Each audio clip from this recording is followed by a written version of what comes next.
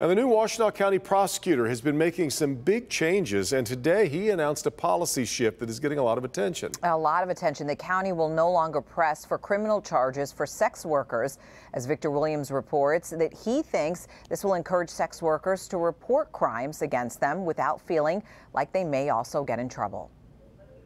Big changes continue to happen here in Washtenaw County. First, the county prosecutor told us how he was not going to go after those who use marijuana and entheogenic plants. Now he's telling us he's not going to go after those who consensually work in the sex industry. We are focused on crime that really harms the community. That's exactly why County Prosecutor Savit is no longer filing charges against consensual sex workers for doing their jobs. We are saying we are not charging the mere exchange of sex for money consensually.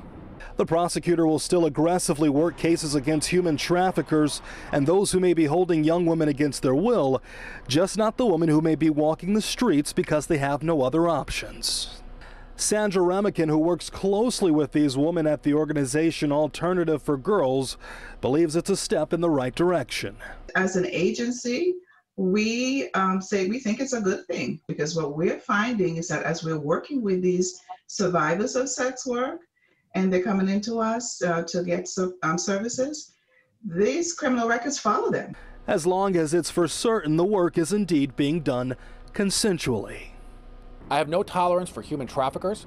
They will be a priority in our prosecutor's office. We will go after them. This policy is geared towards ensuring that we do not see a rise in human trafficking and that we are aware when it is going on. And Savit says that he is not done just yet. He's going to be making some more changes that you guys will more than likely be hearing about in the upcoming weeks. Victor Williams, Local 4.